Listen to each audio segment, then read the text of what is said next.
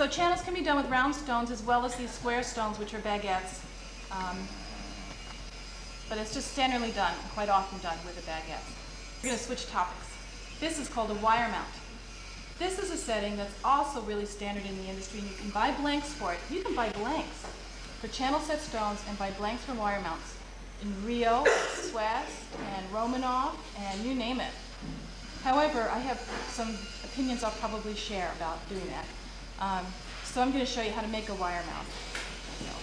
That's the one on the top of the wire mount? Up here. With the little wires on the sides and the wires that go between the stones.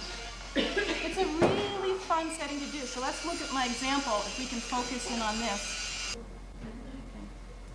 And what's nice about doing it yourself, besides the fact that you don't have to have stones that are so standardized that they fit in the setting, is that you can do it in the middle of a bar, you can do it in a pendant, you can do it in a brooch, you can do it anywhere. Whereas when you buy those pre-cut samples or rings or whatever, they're very standardized and you have to do what it's set up to do. So that's the wire mount. Now, the other thing I said I was going to cover today is this 4-prong setting with a round brilliant cut stone. And a brilliant cut is, actually it's not even the most contemporary cut anymore. Does anybody remember the name of the newest cut in diamonds? There's a new cut to get even more sparkle out. Oh, it's called like Radiant? Is it? Or Millennium or something? I mean, it's something like that, you know. The biggest thing since sliced bread kind of thing. And this is a round brilliant, which was the standard until just recently. And it has, you can set it in 4 prongs very easily. Even this size, although this is a ridiculous size. It's like 8 millimeters, so you can imagine if this is really a diamond, what we'd be talking about. But I wanted something big so you could see it. So why don't we go to the slides. I hate to do this, but it'll be fast. There's not a lot of them. And you'll need to take notes of the wire mounts because I don't have it in the handout. Okay, so this is a side view of a round brilliant cut stone. And in your handout, I do have a couple of pages about stone, different characteristics and qualities of stones. And one of the things that you have to know, besides the cut of the stone, is how hard the stone is when you're setting. So I typically don't set stones that are softer than a number 7 on the Mohs scale, which is the scale devised by Friedrich Moh, which rates minerals in terms of their hardness, not in terms of their toughness though. So that's the second thing that you have to know about stone. So 7 is a fairly hard stone, and 7 to 10 would be the hardest stones on the Mohs scale. The Mohs scale goes from 1 to 10. 10 being diamond being the hardest material, and 1 being talc, which we don't want to do. So 7 and above, which is basically quartz. You know, I'm happy to set quartz in a 4-prong setting, amethyst, citrine, garnet, any of those things. And of course, diamonds are the easiest to deal with because they're both hard and tough. So the second aspect of that is toughness. In the back of your handout, the chart has all these different titles.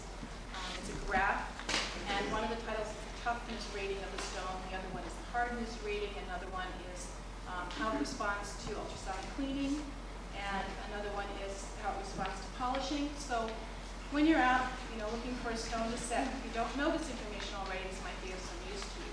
And the other thing is how the stone is cut. And I'm going to be talking about the girdle of a stone, the table of a stone, and the culet of a stone. So we need to know what those are. This is the girdle. Or am I talking to an audience who knows like everything? No. Okay. This is the girdle of the stone, the outside edge, the widest diameter of the stone. When you buy a stone, you buy it by the girdle measurement. A 5-millimeter stone is measured at the girdle to be 5 millimeters. This is the culet, the bottom part of the stone.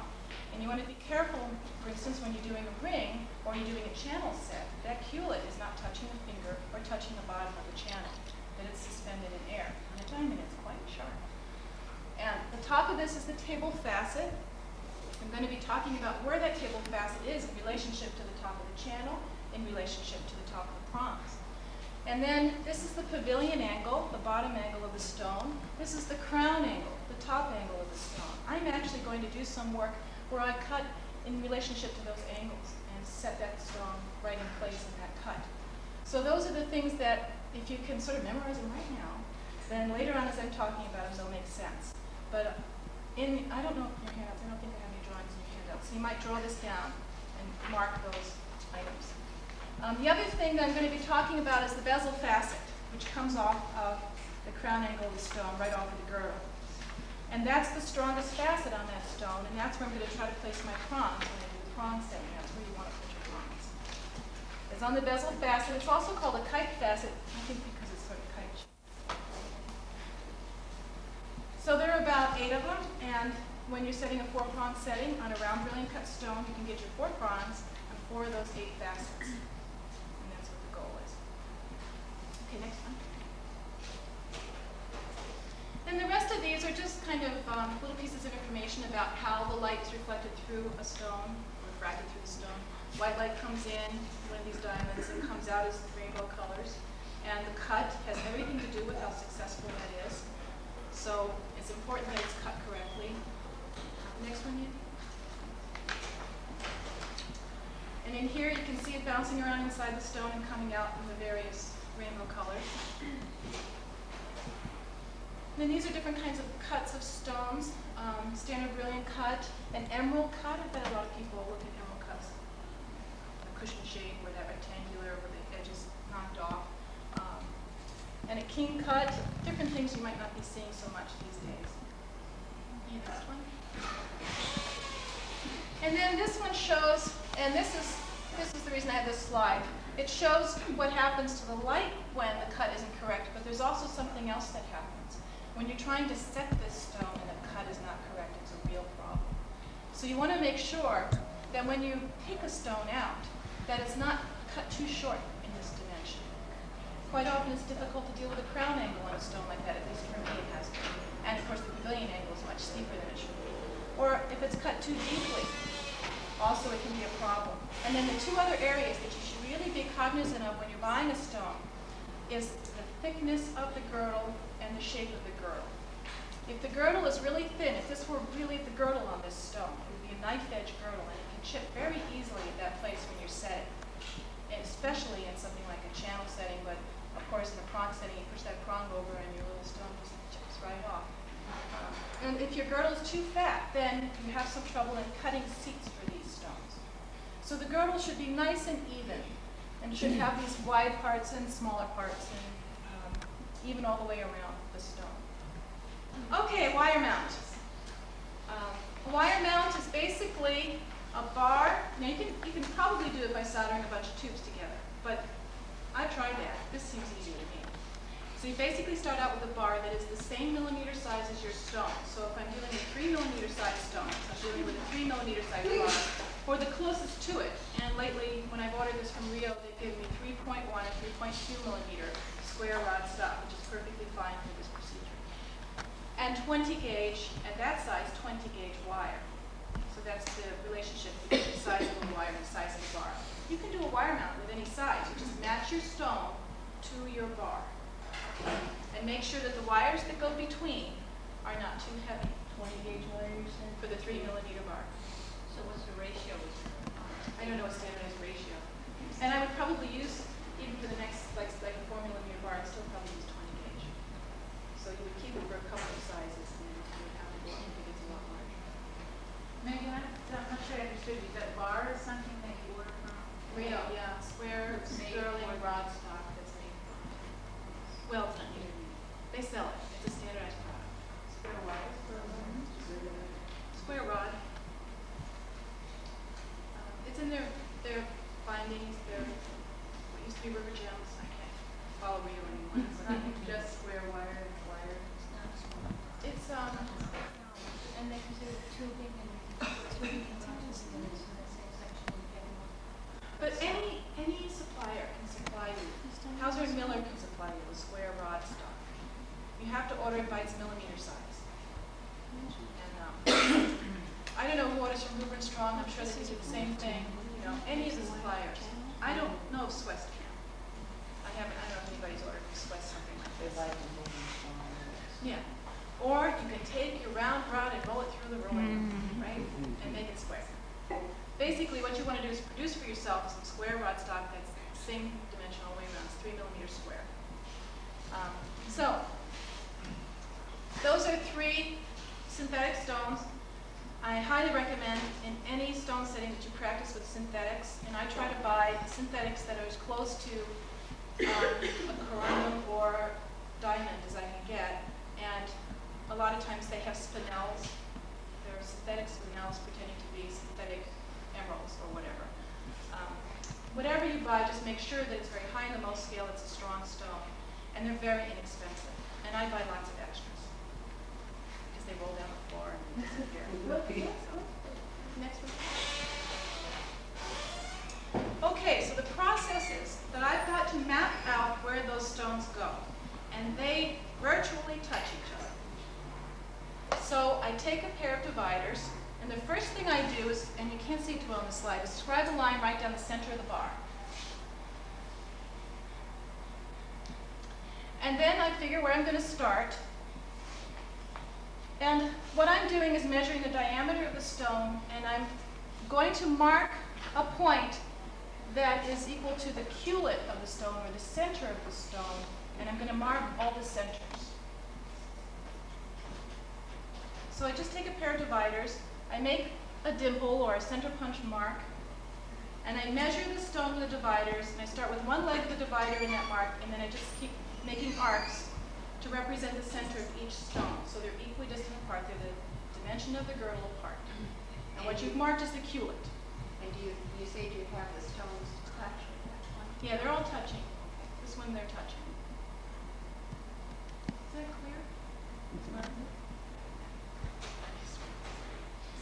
So here they are, they're the arcs, and here's the stone sitting on that mark, and that stone sitting on that mark. So these arcs cross the center line. Where it crosses right there is where I'm going to put a center punch mark. The finest center punch I can get. If anybody has ever center punched this stock, it tends to warp a little bit. So you want to do a very light little dimple mark to catch your drill bit. Now, I'm going to drill right where that mark is, all the way through the rod for each stone. And I want to drill in stages, a small hole first, and then a little larger and a little larger. And the end hole, you know, I didn't measure that end hole, but the end hole is not as wide as the stone. And when you see the example, maybe come up afterwards and see the example, you can see the size of the holes. Don't want it as wide as the stone, but you want it big enough so that dirt can't get caught in there and be impossible to get out, and so that light comes through the stone from the back side. But if you make it too big a hole, you'll make your rod weak. So I would be a little bit smaller rather than too large.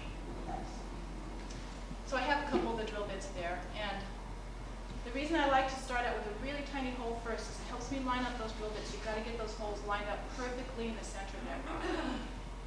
Okay. So bigger holes. And these are 3mm stones, so it gives you an idea. Actually, it looks a lot larger, doesn't it? It's not gold, it's just next one. Now I want to choose a 3mm high-speed setting burr to cut the seat for this stone. And I never use those vanadium. I don't know if anybody uses those vanadium burrs, but I don't recommend them. The high-speed burrs, setting burrs, work out really well. And I cut the seat so that the girdle, the bottom part of the girdle, will be sitting on the very top of this setting. So the girdle has some dimension. You can't just say the girdle's sitting on there. The bottom part of the girdle is sitting on the top of the rod, just at the top of the rod. So the whole of the pavilion angle is sunken into the rod. Okay? And you can see how close these settings are. There's just room there for the girdles to touch. Megan, will you back up just 1 second again Sure. about the size of the hole that you're drilling? Mm-hmm. You can see it in here. Yeah. That's a millimeter on that. What I did told you you I forgot to measure that millimeter, and I'll measure it when I go up to the desk. But you gauge that on, how do you gauge what size it should be? You just you don't want your stone to fall through.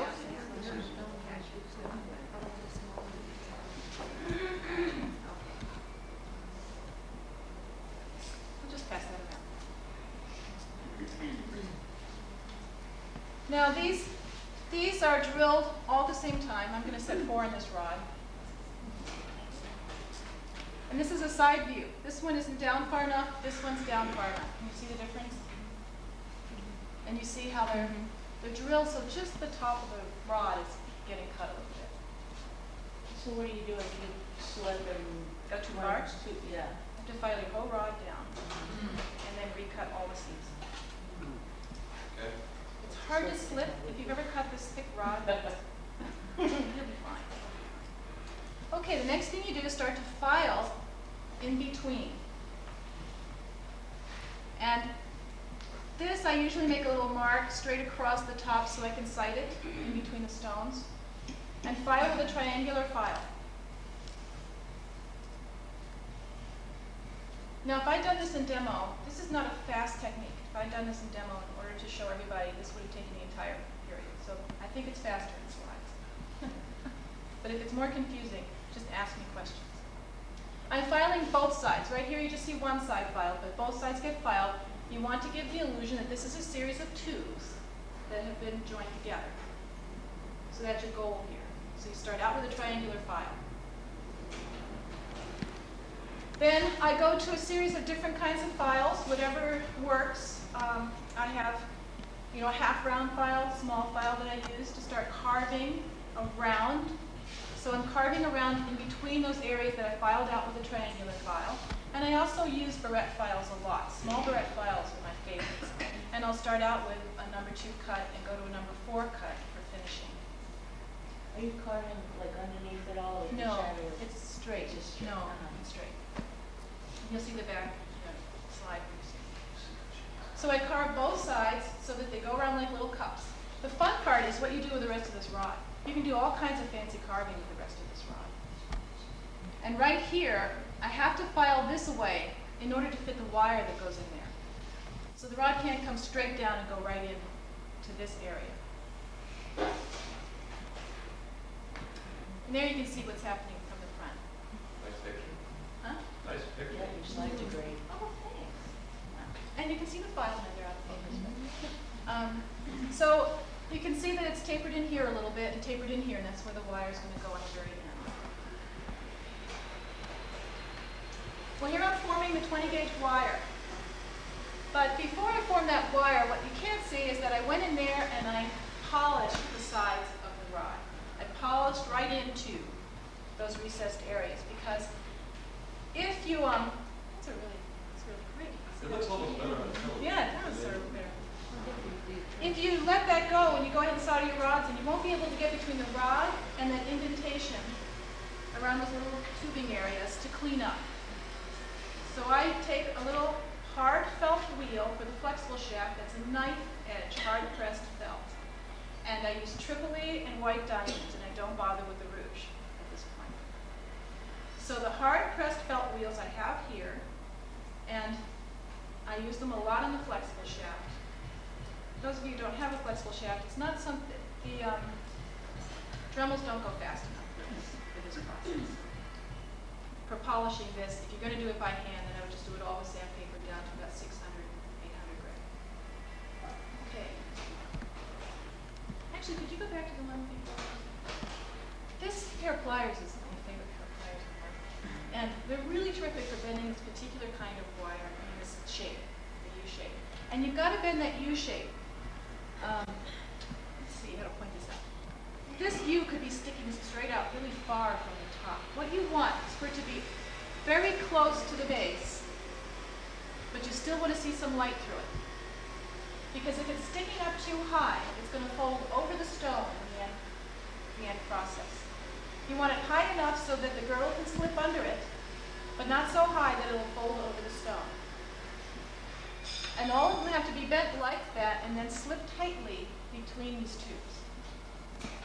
So what kind of pliers is that? It's, I don't know. Round on one side, flat on the Yeah, other? they are.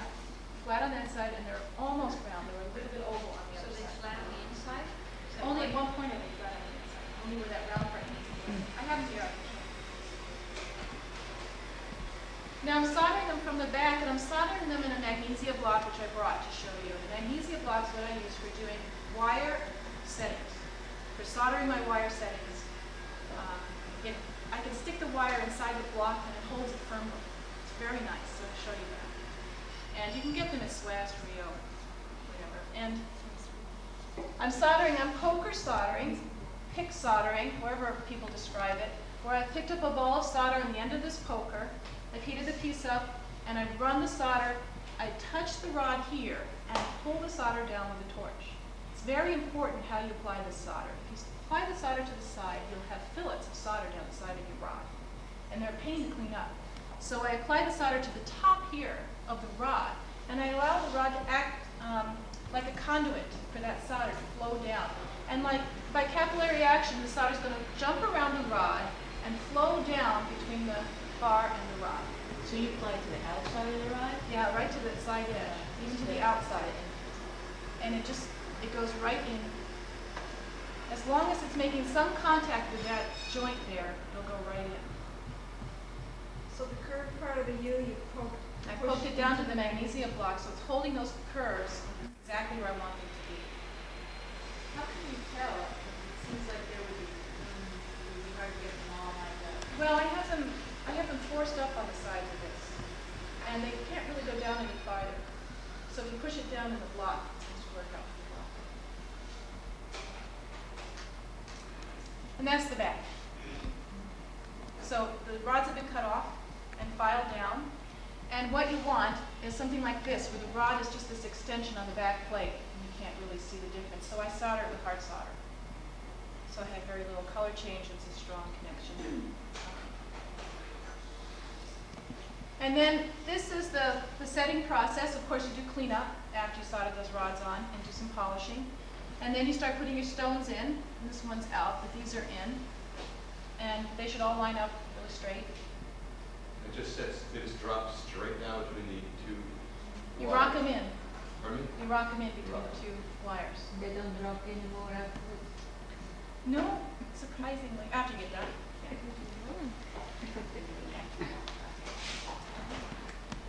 Now they're all in this bar, but I'm actually, I don't know what happens. The next one I think is a different bar. I want to sort of pass them around.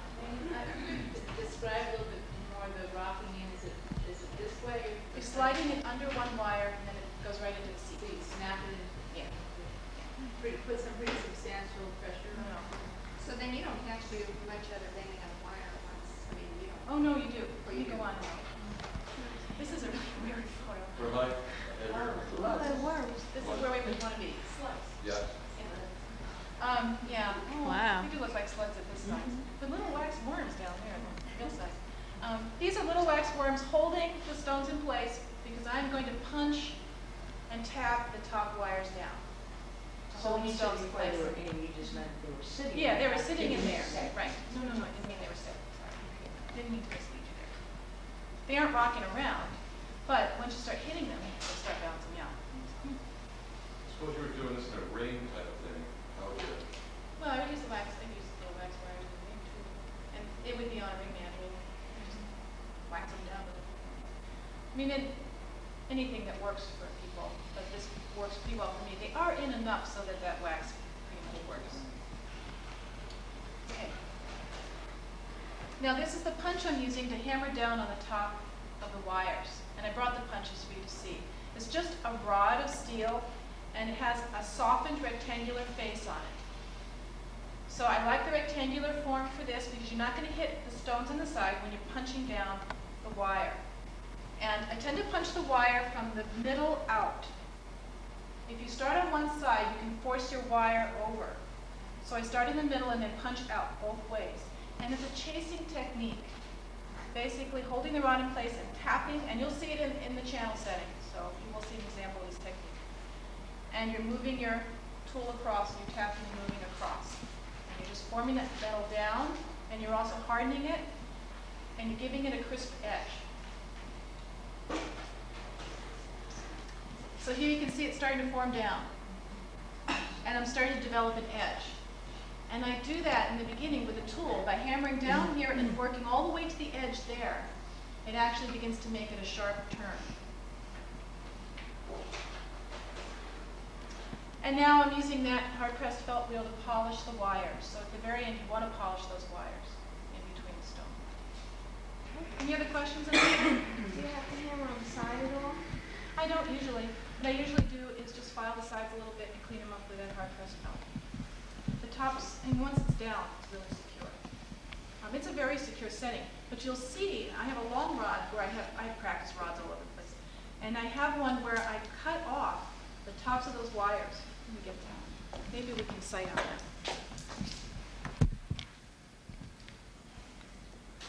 Can you? I'm trying. Yeah, it's probably too dark. Well, I'll hold it up when I go over there. Okay. I cut off the tops and I turned them into prongs. And I like that one. So I'll hold it up to the camera when I get back there and we have more light. Can we pass it around? Yeah, sure. Okay, the next topic, we're just going to march on it, and I'm not used to doing this, so you have to excuse me. It makes me a little nervous. Usually I do like an all-day workshop and we do something. And I was going to bring you all in some wire mounts to do, but it just doesn't seem like enough time. So let's do channel. The channel ring, I think, went around with the 2 blue stones in it. That's a really fat channel. Those walls are fat. Yeah, it's a stylistic consideration. It's not necessary.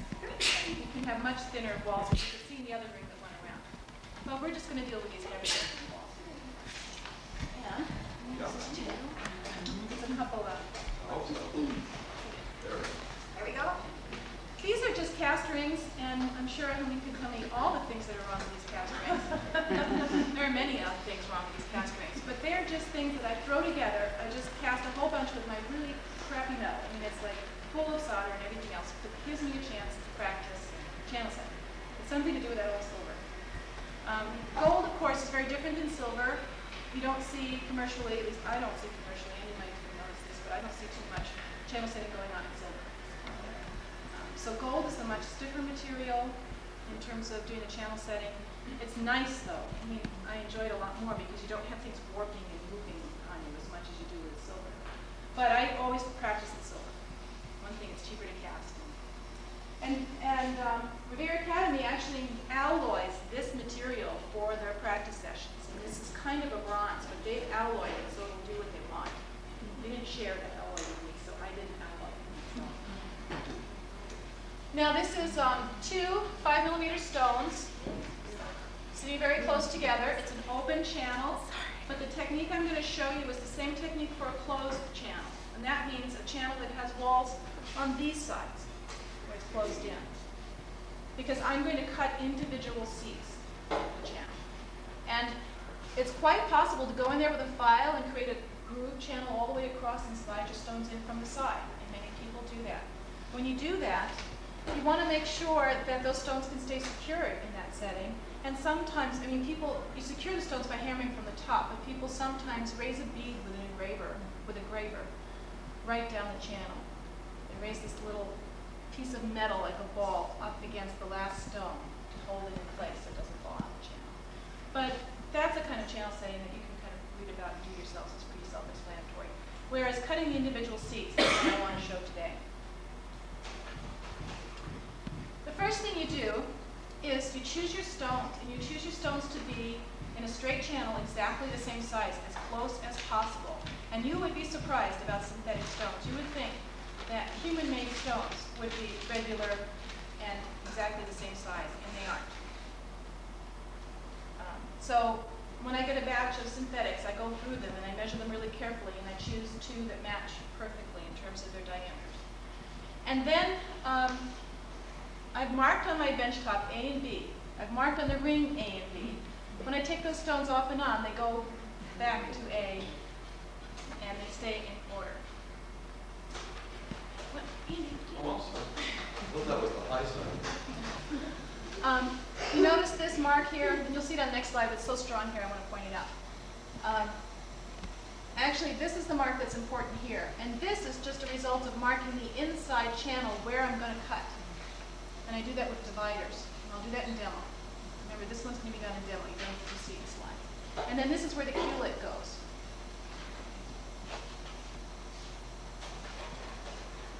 And now you can see that inside line a little bit better. And that line, you want your table, that top facet of your stone, to be below the top of your channel walls. you're going to be ultimately hammering these down and filing them off. So that's how much you want to remove. So the end channel, as you can see on this stone, the channel walls are almost the same height as the table. Ultimately, I'll take them down to that point. So that's how you set up your dividers. There they are. I don't know why I have so many shots of this. There are the dividers doing their thing. And then I just go straight to cutting that seat. So when you cut the seat, these aren't as many slides as the others. Okay, so you've got to cut individual seats to hold the girdle of the stone, right in that wall. And I cut those seats with a Hart-Burr, H-A-R-T, 45-degree stone setting Hart-Burr. And if you're not careful about ordering a stone setting burr, you can end up with one of these hand-cut burrs. And we had this experience at VU where we ended up with a bunch of hand-cut burrs, which means that the teeth are irregular. More irregular. What do you think?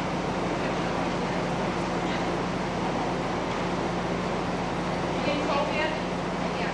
Okay. And not only are they not regular, they're very wide apart. And they chew up the inside of that channel. So make sure you're getting a setting burr, a Hart-Burr setting burr. Now, when I have a 5mm stone, my channel walls are a little under 5mm apart, and a little under. Very, very close. So, 4.7, 4.8. And then I choose a burr in this technique. My first burr will be about 3 millimeters.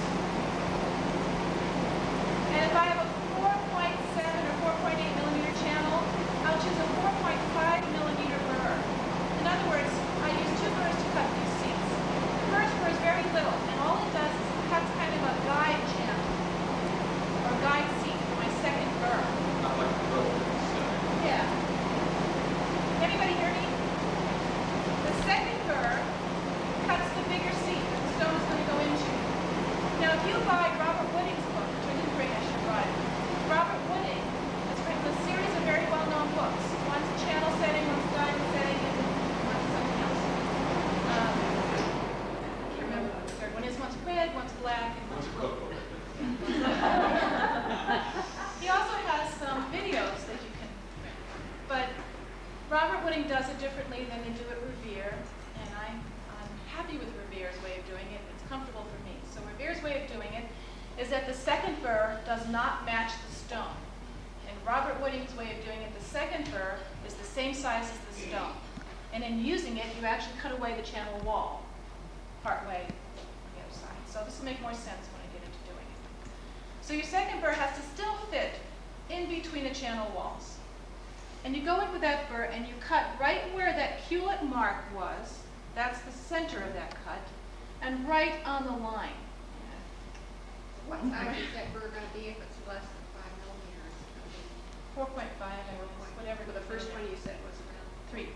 Oh, 3. First one's very small, just to put a guide cut in there. Okay. Now, this is a bad shot, but I forced the stones in there and I'm basically tapping them down with the same kind of punch that I used for those wires on the wire mount. It's a soft rectangular chasing tool, basically. And this ring should really be sitting on a ring mandrel, which should be forced into a bench, exactly right, into a hole in a bench, so that everything is sitting very stable, and I can just hammer onto it and not worry about the size of the ring. But in this case, it's sitting on a pencil in a vise. You mean when you get the stones, when you rock them in the same fashion as the Yeah. wire mount? Well, no, I'm going to go over that when I do that. I think it's better for me to force the stones in front of you rather than talk about it. It might be confusing at this point. But they are snapped into place. It's different than the wire mount in that they are snapped in. If they don't snap, they're going to rock. You don't break. Well, you do diamonds, sapphires, or rubies. Never emeralds. I don't know. People do channel set emeralds. But you know, a lot of channels are not as wide as this. I mean, this is a pretty big channel. So anyway, I'm tapping this down, and I start, in this case, usually start from one side and work across the other side. And in a channel like this that I'm going to leave open, it's going to move differently over air than it does over the stone. So you have to keep that in mind, and you have to keep working this area back because it'll want to flare out. So you keep working it back and go evenly across, and I'm pushing the metal down and widening it out. So it's coming over the stone and it's working out a little bit. It's doing both those things. I'm going to go back in there, file the top down, and file this inside ledge away to open up that area again. When you're holding your rod that you're tapping with, it looks like you're holding it at an angle. Oh, I'm just showing you the rod. When you put it down, it's straight and flat. And there's a drawing in your hand, okay. The punch is a heel. You said it's a softened rectangle. Oh, just the edges are softened on it. It's not a harsh, sharp rectangle. Oh, not a meal sock. Right. Oh. Which one did you say, by the way? I'll file the top down and I'll file this inside edge away. At an angle, at a bevel. Because it's working its way over the stone, I've got to work it back. Maybe, is this making sense? Maybe it'll make sense in the demo. Can we have one more? Okay, one more? Oh, you can see the soft, what I'm talking about, there's a soft rectangle there. There I am filing the top down with a nice big file. See, I am so secure about the fact that the table of that stone is down here on the top of that. Here's the barrette file, and here's the angle that I'm going to hold it to file that inside ledge away. I'm going to bring it down in front and file that edge to a bevel.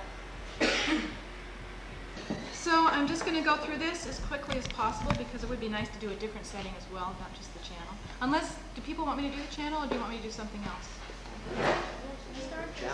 Do a channel? And I'll do tubes, okay. So, Jeffrey, you're just going to have to tell me if you just can't see anything. It's hard to focus close up, but we'll get.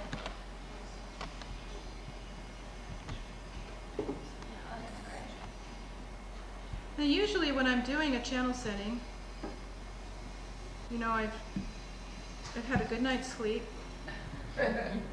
and I feel really good. I've spilled my wine to the solder gods and goddesses, and it's a good day. Obviously, some of those things aren't operating here now, so please bear with me.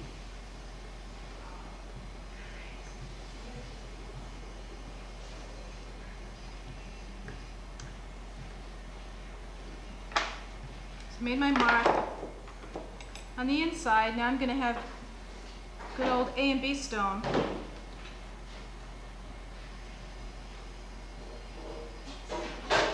to get two stones the same color.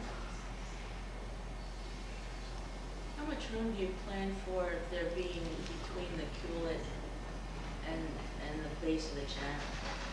You can set them so that the culet's almost touching the base of the channel.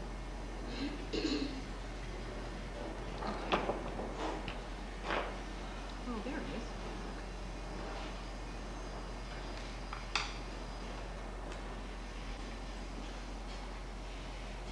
So now I'm marking A and B. My stones are sitting in front of A and B. Who knows if they'll stay there? We'll do the best we can to keep them there. I'm going to take a little bit of brown wax and rub it across the top walls because I'm going to place my stones up there, and they're going to roll away a lot. Now this channel may be a little bit too open, and if that's the case, you can just close the channel walls down. Just this big fat hair pliers. These are great pliers. These are the pliers I was talking about if anybody wants to pass them around.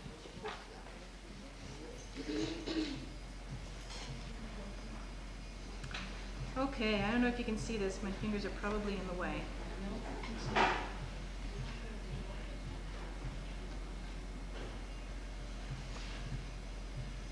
I think channel setting is one of those things that's really graceful to watch or do while people are watching. Not like tube setting. Tube setting's, you know, really graceful.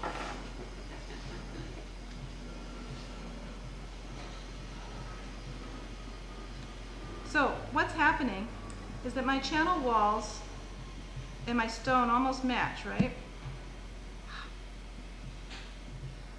So if I get this stone off a little bit while I'm trying to put it in, it falls into the crack. Okay. The thing that's wrong with Robert Williams' videos is that he doesn't make any mistakes, Yeah.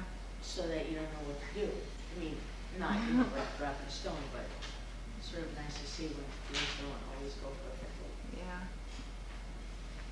I feel like calling him and saying, "Do you really make any mistakes?" The most important thing that I've learned with this setting is to make these culet marks exactly right. And the reason is that you have the two walls to cut, and if your cuts don't line up on either wall, your stone is not going to go in. You have to have them across from each other exactly. Can you see what I'm doing? Probably better than I can see what I'm doing. What are you using to mark it The dividers. I have these really sharp, what are these, drafting dividers? I like these for marking stones because they have really sharp points and they're little, you know.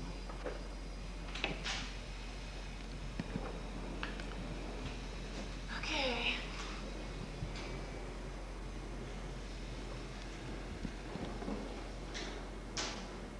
Check. Okay, this is the second one. Now, you know about calipers, right?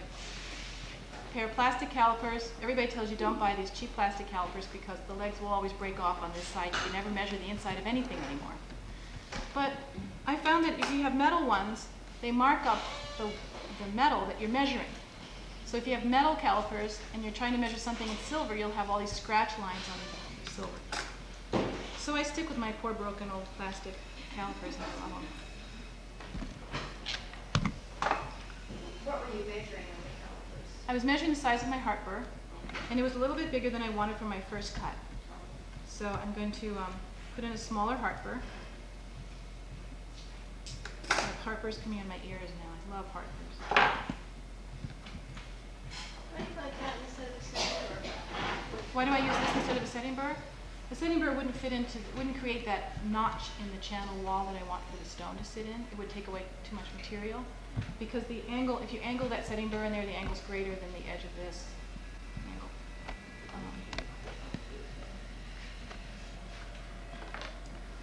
So I'm just going to charge it with a little wax, and then I'm going to have to get really close to what I'm doing. So if you can't see it, I apologize, but it's important that I see it, right? Yeah.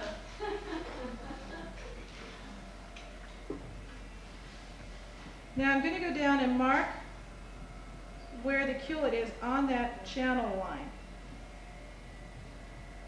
Make that little cross that I have to follow when I cut.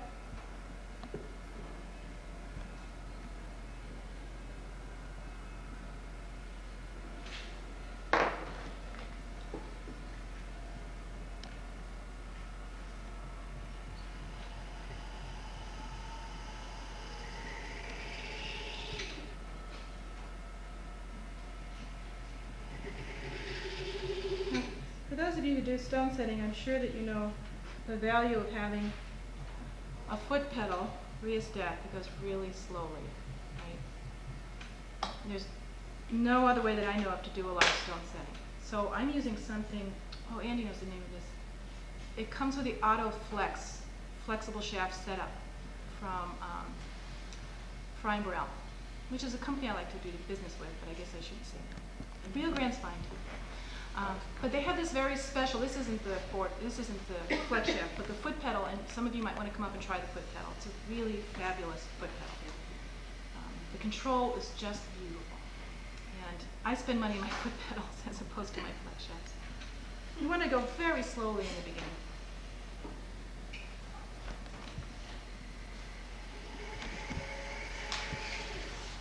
Andy Cooperman's the one who talked me into that autoflex. So all I'm doing, You're not clear at the bottom with that burr, you're just going down as far as you can go, is that? what do you mean? I'm just, Staying on the line. Oh, I'm you're going into the moving. wall, Okay. and I'm just making a mark And to that- catch my second And that burr. line should be at the girdle of the stone. Right, can you see it at all? And, you know, you have to keep cleaning this channel out because it's really hard to see what's going on in there.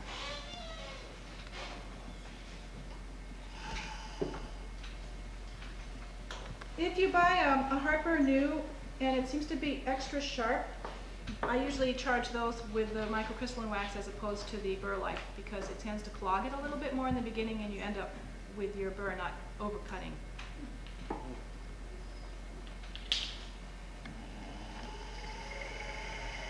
And the other thing is that you want a handpiece that turns straight and doesn't rock around. And you want to make sure your burr shaft is straight because it makes a huge difference in stone setting. If this handpiece can't hold a burr shaft straight, your burr is going to be moving all over the place and you're not going to be able to cut a good seat. And I think these number 30 handpieces have a very short lifespan in those terms. But I don't use the collet ones that Handy uses, so people might ask him about it if you want more information about handpieces. I haven't gotten used to those yet, but these number 30 handpieces seem to get out of alignment if they're under heavy duty use. So I have a stone setting flexible shaft and I have everything else flexible shaft because I don't want them to be used on grinding and pushing and, you know, those processes that can get them out of alignment. When you did that, were you cutting both sides of the channel at the same time? No, no, I cut each individual seat. I did the whole thing, but I cut all 4 cuts. And they're 4 separate cuts. And that's what's different than wooding. Wooding will do both sides at the same time. But removes part of the top of this side in the process, and then you gotta hammer it back. I'd rather leave it there.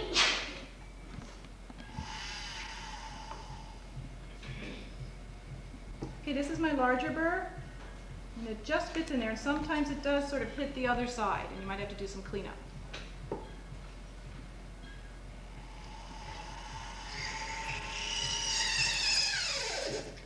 And it doesn't make a lovely noise.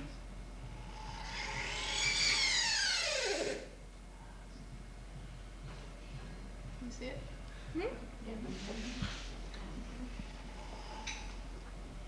Oh, isn't video incredible?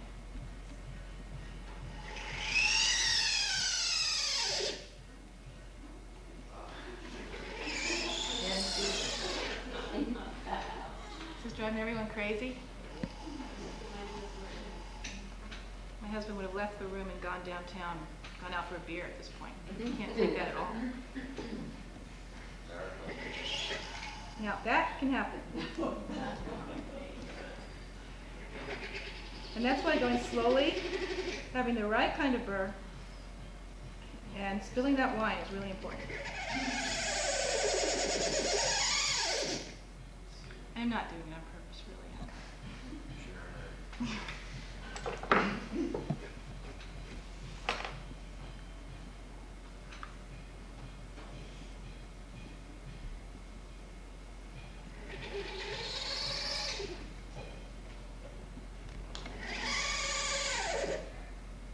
Well, we can test this out. I think they're not deep enough for this.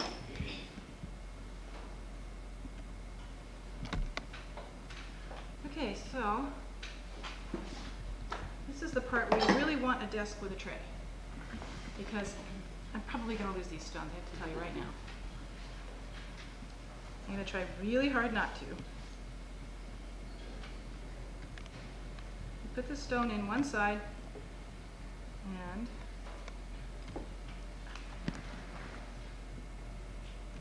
and it should go in the cut and rock down and snap into the other side.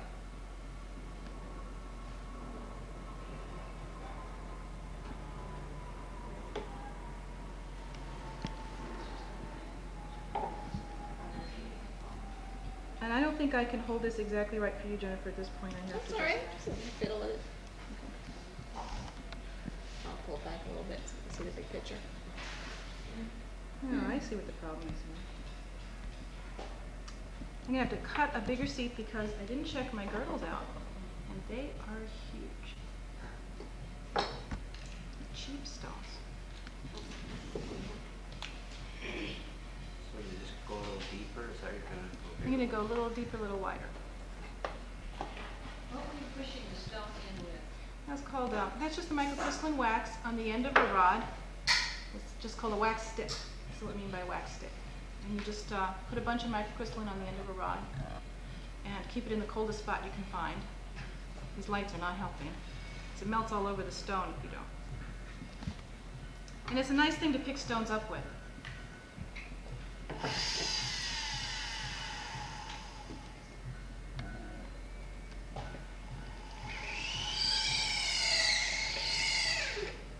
There we go.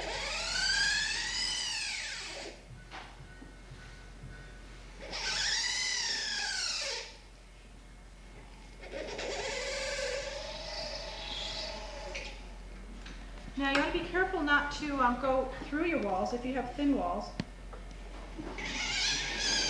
You can cut too deeply and go right through the wall.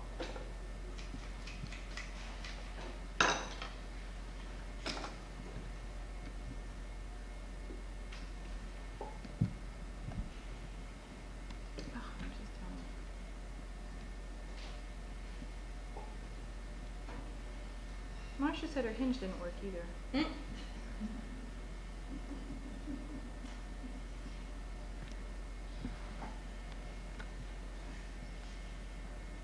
It's even quiet now. There's nobody mowing the lawn or moving those. The guy outside mowing lawns, holding his breath.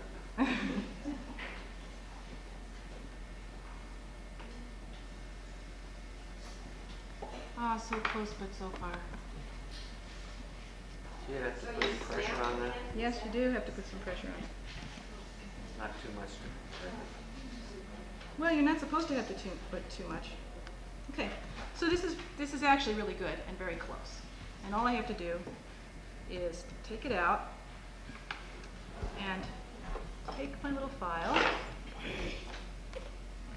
and remove a little metal from the inside here. If you snap it in to get it in, is it hard to get it out? Well, I didn't snap it in. Oh, you didn't? It's not. If you screw up though, is there a mechanism for adjustment if you don't get the cuts just right? You mean if you snap it in and you didn't get your cuts just Yeah. right? Yeah. Well.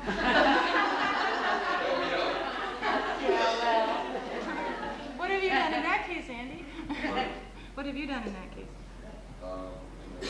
You know what? When I was at Revere, needless to say, when I was at Revere, I of course got it stuck. Right. And I asked Keith how you get it out, and he says, "Oh, you just take a big metal rod and stick it in there and pop it out." So he took a rod and stuck it in there and popped it out. Nothing happened to the stone. I put a rod in there, stuck it in, and popped half the stone out.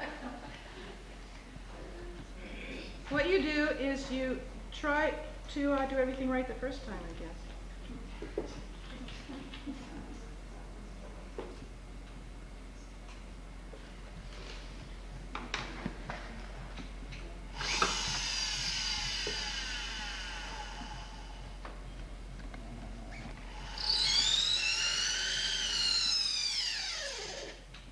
Ooh, that was a little too deep. Let's see.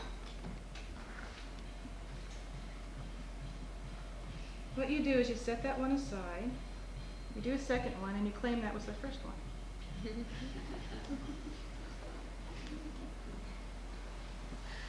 But I can't do that because everybody's watching. Oh, we're so close. And this is going to be so good when it gets in there, too. That's called giving yourself a pep talk. So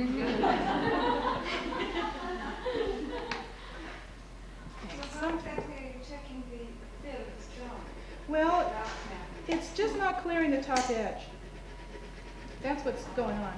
So sometimes, and this is quite common, your walls are warped. So if my top goes like this as opposed to straight, then it's not going to clear that top edge, but there's room for it right below. So I'm checking that out by filing a little bit of that top edge away. And the trick is really that this side has to be undercut enough for the stone to clear the other side. So I have to figure out where the problem is arising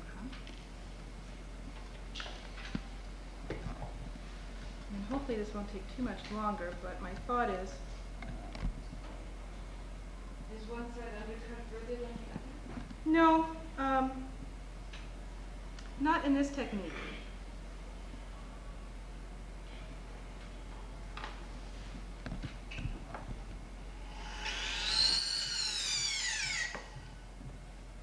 It's not supposed to be in this technique, and the stone wants to sit right in the middle. The idea is the stone wants to sit right in the middle and not towards one side or the other.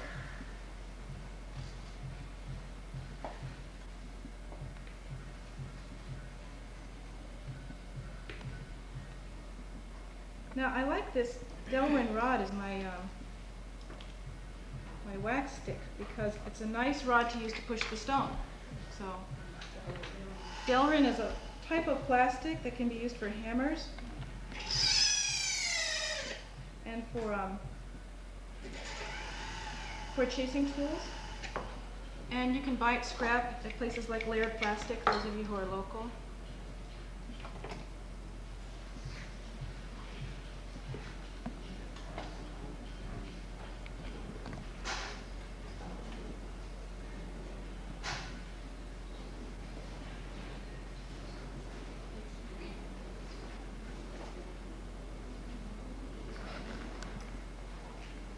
Okay, we're going to give this about 2 more minutes, and then I'm just going to go on to another setting and try this again when the light's better or something. We got to find something to blame it on. Oh, did you hear that? I heard it. See if you threaten me. You got 2 more minutes.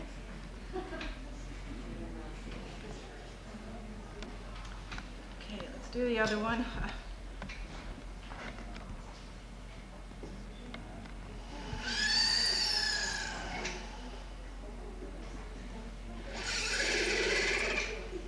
Now basically I've cut myself seats that are too big, and I did that because we got to a point where I had to get the stone in.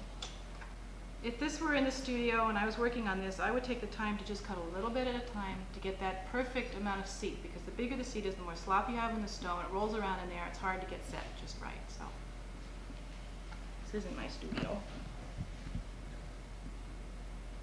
So we took a little shortcut.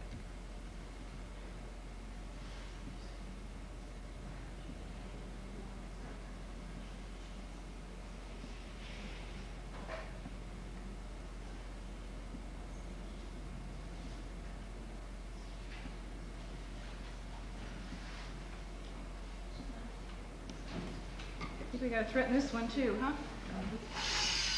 2 minutes for you.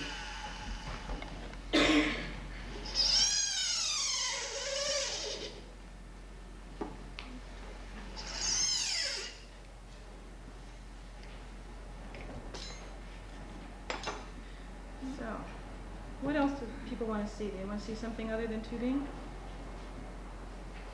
Does anybody cut prongs with heartburrs? Maybe a few people? People want to see cutting prongs with heartburrs? No? Okay. You want to see tubes, I know. We're going to do tubes. I promise you tubes.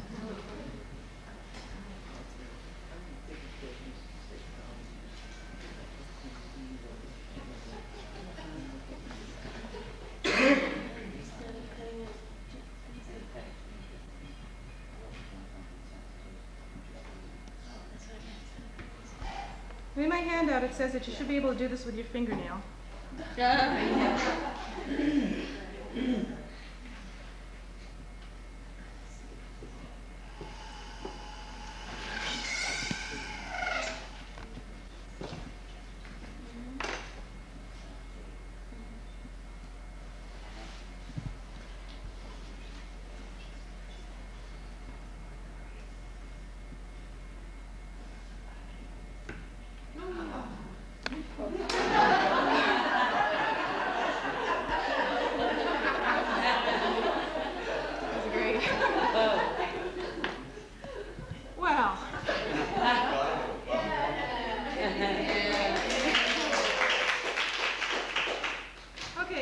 So the next step, and I'm just going to kind of go through these quickly. I'm not going to actually finish the setting because I think you can see how to do it.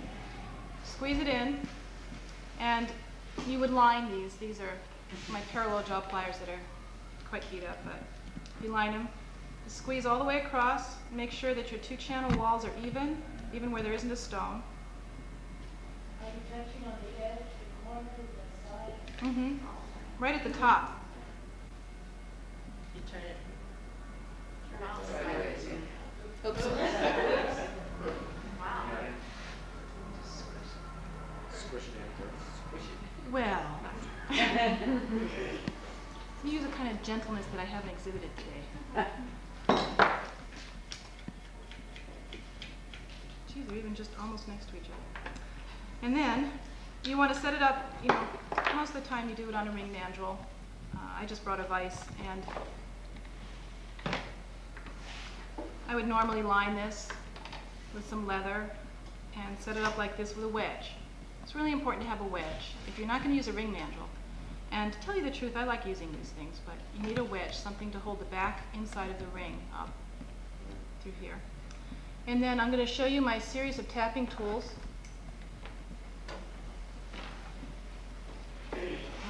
How best to hold these? Can you see their ends? You made those? Yeah. This is made from tool rod stock, and I make a lot of my own tools from O1, which is oil hardening tool rod stock or drill rod stock. And if anybody's interested in making tools, I can discuss it later. But I like to make my tapping tools and my planishing tools. Oh, what's that? Little wedge. Oh, thanks. Oh, great. I like to make different sizes for different applications. So if I'm doing, you know, chasing on a channel, I'll have maybe a wider one for a wider channel, a narrow one for a narrow channel. So, and the process would be going across. You probably can't see it. Let's see. I'll do it this way, like this. You start right in the center? No, I start from one side. Not in the See. center. Yeah. Can you see? Yeah. Okay. I'm not actually going to do it. I'm just going to pantomime it. Although Andy gave me a wedge. And you do have to keep in mind the toughness and the hardness of your stones when you're doing this. And your goal is to get it down as much as possible without cracking the stones. So I start at one side and right in the middle. Sometimes, and in my handouts, I mentioned starting out here and going across like that. And if you feel like the stones need some more security that way, you need to pinch them in more, you can do that. So you would start out this way and go across right on the outside edge. You can see that. And then from the top across. And my theory behind this is that more layers, less pressure. So what I tend to do is instead of hammering really hard, I tend to just tap lightly and keep going over and over and over again, and I can control the metal a lot better that way. And then when that's done, I take the file, because I know for sure the tops of my stones are down below the top of this, and I file it away. File the outsides, and then take a barrette file, and I have a safety edge on my barrette file. Can you see that at all? I've taken the side of the file and I've run it across several grits of sandpaper down to a fine sandpaper, and then onto something called 4/0 polishing paper on a nice flat surface like this, and put a real clean shiny edge on it, which I can run across the top of the stones if there's certain stones. And then I can file that inside bevel. Okay? And then just polish away with this hard-pressed felt right on the top. Because some of these stones don't like to be hit with polishing compounds, so I don't tend to take the top of this to the polishing motor. I tend to do it by hand so that I can keep that polishing compound and pressure only on the outside channel wall. So, shall we do tubing? Shall we just march on? We have 15 minutes, right? Is that true? Half an hour? Yeah. Oh, great.